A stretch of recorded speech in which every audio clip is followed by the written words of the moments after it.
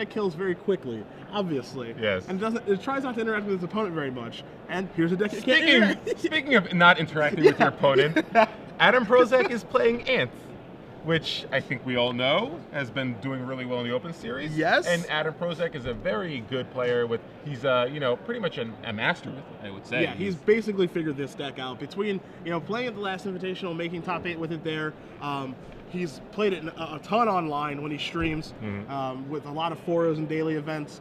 He's written a couple articles about it, and people have actually just been playing his deck list card for card. I know that Grant Wilkinson, when he did win in Kansas City, just played his 75 and talked about it in his winter interview, just how much he's like, Prosak list is fantastic, does everything I want to be doing right now. And now we're going to be underway here, so you're going to see Adam Prosak start off with a Gataxian Probe. We're going to see a Nettle Sentinel, an Elvish Visionary, Green Sun Zenith, Wirewood Symbiote, Gaia's Cradle, another Nettle Sentinel, and a Verdant Catacomb. So this is a pretty good hand, except for not having a Glimpse in an Aegir. Yeah, I mean, it's a solid hand against any deck that can't kill you on turn 0. Yeah. And for those of you unfamiliar with what Ant can actually do, or maybe new to Legacy, Ant is basically a deck that uses a lot of cantrips and ritual effects to generate this mass effect of spells to fuel a lethal Tendrils of Agony, which is a storm card that can do makes the opponent lose 2 life, and you gain 2 life, and has the storm ability, which, you know, gets cast for every spell you cast this turn. Yeah. So very powerful deck. Has cards like Infernal Tutor, which can keep fueling the combo. So can win very quickly, especially if it's not disrupted, which Caleb really can't do. Caleb's deck is a similar combo deck where it just doesn't disrupt its opponent; it just tries to win as fast as possible. But it's a little slower than Ant. Yeah, it's more resilient. More resilient. You know, it's more durable, yes. But it can fight through disruption a bit better. But it is nowhere near as fast as Ant is. Prosak definitely has the speed advantage here. As you do see Preordain, he's going to put a Preordain on the bottom. He's going to take a Cabal Ritual and pass the turn back. This is a deck, again, that can kill on turn 1. It can kill very easily on turn 2 and frequently kills on turn 3. Yeah. Yeah, turn 3 is pretty much the standard Goldfish turn. Yeah. It does have the ability to win on turn 1 or turn 2. But again, turn 3 is the standard Goldfish draw. And with Caleb not being able to really, unlikely to be able to kill on turn 2, especially with this draw. Yeah. I mean, his deck is capable of that. Absolutely. But in general, you know, it's a similar turn 3, turn 4 kind of Goldfish deck. And being on the draw in this matchup in particular, kind of a little behind right now. Yeah, as we do see a Nettle Sentinel here from him. Adam is going to draw a card. He draws a Lion's Eye Diamond. You do see a Lotus Petal in his hand as well. You see him bringing forward a Ponder. Might need to manipulate a little bit more to get set up for next turn. Yeah, I think, but he's in pretty good position right now because he does have the Infernal Tutor and enough ritual effects to sort of fuel to cast an Infernal Tutor and search for an Ad Nauseam and then cast the Ad Nauseam. So it looks like he has enough ritual effects there to get going. So you're going to see him play a Ponder. He's playing Lion's Eye Diamond. So here we go. It's all time right. So we're to going do some for counting. it. Lotus Petal is going to come into play. Storm up to 3. We're going to see a Dark Ritual here off the Gemstone Mine. As Caleb's going to take a look at that, we're going to bring it up for you guys. It's my favorite art, Dark Ritual. Oh, the is Urza it? Saga. Oh, yes. okay. That's a little fun fact. All of them add 3 black mana. Yeah, but it's a very good picture. It is a dark ritual. Oh, okay. And it's a picture of an altar with someone clearly dying on it. Well, we'll see if we can bring up that Urza Saga Dark Ritual for our friends at home. Gemstone Mine, though, again, a land that taps for any color of mana with no painful drawback like losing life, but you lose a counter. You only have 3 activations of it. Sure. But again, with a deck like Ant, you're not going to be using it very much. Sure. You know? So, and there's that dark. Look at it. There's even a vial of blood pouring out of it. What a great artwork! Yes. back when Magic was very dark. There's some very dark artwork back in the early days. Yeah, I wonder what's going on over here with maybe a bit of a judge's call on the Gemstone Mine. Not quite sure what's going on. We'll figure it out momentarily. But we see Adam going off here. You see the storm count with the Ponder is 1, Lion's Eye Diamonds 2, Lotus Petals 3, Dark Ritual is going to be number 4. You see the other Dark Ritual in his hand, Cabal Ritual, Infernal Tutor. It looks like he's just going to go for the kill right now. Yeah, it looks like he just has the kill. Because again, this is a storm deck, so if you're going to start casting spells like Lion's Eye Diamond and Lotus Petal, it means you're going for it. Yes. Because you can cast those spells at any time. So, all right, so a little miscommunication there. So it looks like we're going to be continuing to move ahead. Yeah, looks like everything's. It looks like maybe he was considering whether or not Gemstone Mine's a trigger. Yeah, that's what it felt like. But it says when it comes into play. Yeah. It comes with the counter. So there's no triggering of putting the counters on there. As you're going to see another Dark Ritual. Adam's got his dies for his mana and everything. Storm count's going to go to 5. Lotus Petal's going to sacrifice here. So he's 6 mana. Now, oh wow. So Now he's going to go up to 9 mana, I believe, because he does have Threshold. Yep. So now he can actually cast Infernal Tutor. He has no cards in his hand, so he can just search for anything he wants, basically. So Cabal Ritual with Hellbent, the mechanic back then for Rakdos, no cards in your hand. With Infernal Tutor, you just get Demonic Tutor, search for any card in your deck, which is what he's going to do here. Is he does crack Lion's Eye Diamond in response. Make sure you can add that mana there, not have to discard his hand. We'll see if he's going to search for Ad Nauseam, or if he's going to search for Tender. He's going to search for Past in Flames and go for the kill this way. So he floated red mana off of that. Past in Flames, a card that we'll bring up for you guys as well. This is the overcosted but more flexible Yawgmoth's Will. He's going to play a bunch of spells from his graveyard and then to kill him. And Adam shows him a Tendrils of Agony, and Caleb scoops it up as he knows he is a huge underdog in Game 1. Yeah, and you know, again, he knows he's familiar with Adam Prosak. He knows how well he plays his deck. Knows that there's unlikely to be any mistakes. So, how do you think it feels when you play a Torment Gataxian Probe and you see your opponent is playing Elves and you're playing Storm? It's the best feeling. Yeah, it's literally just the best feeling in the world. Yeah, he just has like all forest Gaia's Cradles. You're just going, oh baby. All right, at my leisure then. Yeah. The only better feeling would be if you cast a Gataxian Probe and your opponent revealed a hand of 7 Elvish Norns. That's probably the only better. It's the only time you would ever feel any better. For multiple reasons. Yeah. As we're going to take a look at Caleb's sideboard here, I mean, he's got a lot of different one-ofs and stuff like that. You can sideboard into a lot of different cards because he has Natural Order, because he has Green Sun Zenith. Some of the cards are relevant, some of them aren't. The cards that are relevant in his sideboard, however, 3 copies of Cabal Therapy, 2 copies of Mindbreak Trap, and there are situations where the copies of Abrupt Decay could be useful. He also has 1 Scavenging Ooze in his deck as well. Scavenging Ooze, he can interact with Adam's Graveyard if he's on the Past in Flame skill, mess with Threshold for Cabal Rituals. I'm not sure if Adam has Rite of Flame in his deck, but he can mess with those. Doesn't look like he does. He's never really been partial to the red mana, those red mana rituals. So those are the cards that he does have. He also has 2 copies of Surgical Extraction as well, which should come in. And Caleb has plenty of cards to sideboard out there, plenty of Elves that are just too slow or bad in this matchup, and he has to focus his deck to have these disruption cards and then be able to combo Adam quickly. So that's just a pretty easy look at it there. And Adam's deck, you know, Ant is a deck similar to Dredge, where you don't really want to dilute the power. You're so powerful game 1, you don't really want to dilute it after board with a lot of cards. So he does have certain cards for, like, he has 4 copies of Abrupt Decay, which you need against counterbalance, basically. Absolutely. He has 1 Karakas, which can come in against Show and Tell, 1 Massacre, which generally comes in against Maverick. 3 copies of Carpet of Flowers, which generally come in against, you know, blue-based decks with a lot of permission spells. 2 Chain of Vapors, kind of catch-all spells which deal with permanents like Leyline of Sanctity. 2 Ignorant Bliss, 1 Tropical Island to help with the Carpet of Flowers. He also has 1 Cabal Therapy. Again, none of these cards that great against Elves, or he doesn't really need them. You know, his matchup's so good against Elves, and generally the cards that he would expect Elves to bring in are cards like Mindbreak Trap, maybe Cabal Therapy if they're splashing black. But again, you're not really going to be bringing in cards to counteract Elves' sideboard plan. Maybe 1 Cabal Therapy. Yeah. But maybe that's about it. Yeah, right? but even then, Adam has 4 copies of Duress, so I really don't think he has 2 copies of Cabal Therapy in his main to go along with, you know, with our very good with the Gataxian Probe. So I don't see Adam doing that much after board in this matchup. I think he's pretty much saying my deck's so good against you game 1. Your game plan is going to be try to bring in cards like Mindbreak Trap to try to and Surgical Extraction to try to stop me. And I have 6 discard spells in my main deck, along with Gataxian Probe. You can just tell me, is the path clear? Yes or no? Yeah. You know. Yep. Do you have one of your sideboard cards? Nope. Because if you don't have your sideboard cards, you have no chance of stopping me. Absolutely. And you know he's got a lot of ways, as you said, to check to make sure the path is clear between Probe, Duress, and Cabal Therapy. Just needs a little just to check really quickly, and then if the coast is clear, all systems go, as we saw last game. Yeah, it's one of those decks where, and we talked about this before the tournament started, where if you're really comfortable with it, like Adam obviously is, and you play it a lot, it's very powerful. Yeah. It's very, very powerful. And again, if you want to beat Ant, you can beat Ant. Absolutely. You know, there are ways you can really go after Plenty it. of cards. That's why it sort of fluctuates. Some weekends it's great, some weekends it's not so good. I think people generally, though, they kind of ignore Ant's success, thinking that, okay, even though it does well, a lot of people still aren't going to play it just because it's so hard to play. Yeah, of course. So I don't think you're ever going to see people have too many hate cards against Ant, because 1, the format's incredibly diverse. You can't devote too many sideboard slots to it.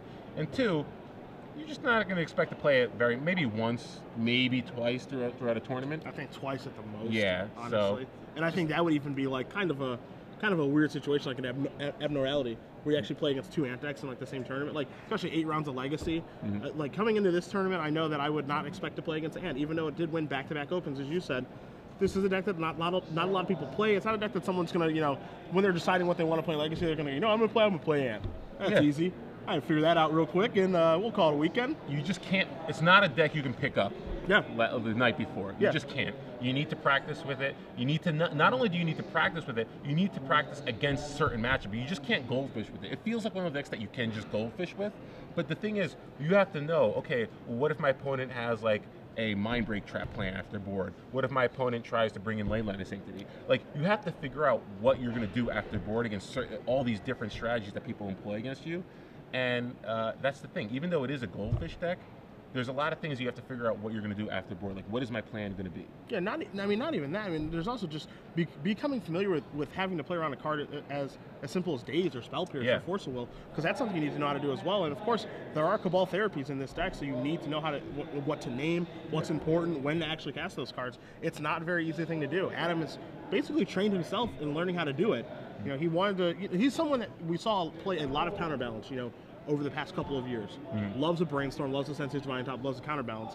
Didn't love how it was positioned once a Abrupt Decay got released. Figured that card would make its way into the format, have a huge effect, as it has, kind of pushing Counterbalance out, and so he decided, I want to learn to play an unfair deck. You know, when I talk with Adam, one of the things he always, you know, kind of gives me crap for is that I like to play super fair decks in Legacy. I love Goblins. You know, I like to try to play an unfair deck that folds the Forcible in Belcher. I just like to do those things. He's like, why don't you just learn how to play Storm? I'm just like, I'm too dumb to learn how to play Storm. It's too hard. I don't have the hours to put in to do that. And Adam has taken the time to do that, and now you see it translate into a lot of success. Yeah, and I really like that plan too, because if I was getting into Legacy, I would consider just saying, okay, this deck is probably the most broken combo deck. I'm just going to learn how to play it inside and out and just keep playing it. Yes. Like, just commit to playing it over and over and over again. You will eventually probably win a tournament, because there will be frustrations along the way. You know, you're going to lose because you make your own mistakes, and that's certainly frustrating, without question. But you can't let that frustration get to you, because once you get over that hurdle and you learn the ins and outs of this deck, it's going to translate into a lot of success. As you see, Caleb is going to take a mulligan to 5 here, looking for presumably Cabal Therapy or Mind Break Trap. He has 3 therapies and 2 traps. So yeah, and this is really unfortunate for Caleb, because after board, his deck is so much more vulnerable to mulliganing because of the fact that it's much more diluted. Like, he's not nearly as powerful because he's bringing in sideboard cards. He's not as capable of getting those really insane turn 2, turn 3 Glimpse draws. Because again, he has cards like Surgical Extraction and Mind Break Trap to draw that kind of like dilute the deck a little bit. But again, you know, his deck is still powerful. He's on the play, so he still has a chance. Yeah, I mean, certainly not impossible. No. You know, the interesting thing about the Storm deck as well, you know, obviously you've run deep into some tournaments before. I know that, you know, I've run deep into some tournaments before. I sit next to, you know, when you're at the top tables, you're kind of looking around, see what you might be playing against. You might be kind of identify that one deck or one person you're just like, no, I don't want any part of that. And so, you know, maybe Caleb is sitting at the top tables this weekend. He sees Prosak playing Storm, and he's just going, I hope I dodge this, you know, over the course of the weekend. And then you see the pairings of the future match gets announced, and your just heart sinks a little bit. All right, stepped on the landmine. What can you do? And it's funny. It's like Ant won the last 2 opens. Everyone knows about it. It's a deck that's been around for a while, but you still have people saying, "Oh yeah, I can't beat Ant. It's a tough matchup for me." You know, it's the way it is. As Caleb is going to keep his 5, he's going to sacrifice Verdant Catacombs, play Green Sun Zenith for 0. So here's going to come a Dryad Arbor, and we're going to see what land he's going to get with that Catacombs. Probably a Bayou, but we'll see if he wants to get a Forest. And it is going to be the non-basic. You're probably safe from Wasteland and Blood Moon in this matchup, so might as well just go for the duel. Green Sun Zenith, the card that is currently banned in Modern. They've deemed it too powerful. I think maybe just because of the interaction, being able to search for Dryad Arbor, and then being able to draw another one and be able to search for some other green cards in your deck, play some Silver Bullets and stuff like that. Super powerful card. Yeah, very powerful. We saw it be very good in the Maverick decks last year. Cheap tutor effects. Cheap tutor effects are just too good. Dangerous. Yeah. Dangerous. Especially this one puts right into play. Yeah. Just a little update on our other feature match. Michael Hetrick and Reed Duke, 2 Moto superstars battling it out, and Michael Hetrick is up 1 game. So now we see a Duress. Caleb faces up that hand. You see a Misty Rainforest, you see a Wirewood Symbiote, and you see a Birchlow Ranger. So Duress is going to miss. Adam is basically just trying to fade a draw step here. As you know, if the cards line up right, he can just go for it. Next turn, you see a giant grin on his face. Duressing there and seeing where the coast is clear yet again. I mean, when he probed game 1, you see you're playing at Selves. Game 2, you see the coast is clear off that Duress. all systems go. Yeah, if one he of the can. one of the few times you're actually okay with missing with the duress. Yeah. And now we're going to see Caleb play Misty Rainforest. He's going to sacrifice. Might as well attack with that Dryad Arbor. Depends on how he wants to lay out his turn. It looks like he wants to go with Elvish Oh, Visionary. wow, okay. So he's going to start with Elvish Visionary. He thought about maybe sacrificing a land as he draws another Misty Rainforest. Looks like maybe you want to consider thinning his deck before drawing a card. Yeah. Increase the likelihood that he does draw a Mindbreak Trap or something like that. So First Lord Ranger is going to allow him to empty his hand basically this turn, which again is good news for Adam because he doesn't have to worry about anything. Yeah. And so we'll see how Adam's cards do line up here. You do see, I think, a Gataxian Probe over there, some other cards that you're going to see Caleb search out of Bayou. Play the Birchlord Rangers. You said be able to empty his hand, put Wirewood Symbiote into play as Birchlord Rangers. Tap 2 elves, add a color of mana. And looks like he's going to untap. Look at that. Big turn. Big turn. Very tricky. Untaps the Dryad Harbor to replay the Birchlord Rangers. Caleb showing him who's the boss. As we're going to see a Gataxian Probe here from Adam with Phyrexian mana. You'd imagine Adam probably going for it this turn. As he does draw an Abrupt Decay. We'll see what he's got over there. I think we see another probe. It doesn't look like all systems are go yet here for Adam. Oh, wow, yeah, he doesn't have any comment. I'm surprised he would have just cast or maybe he just wants to draw.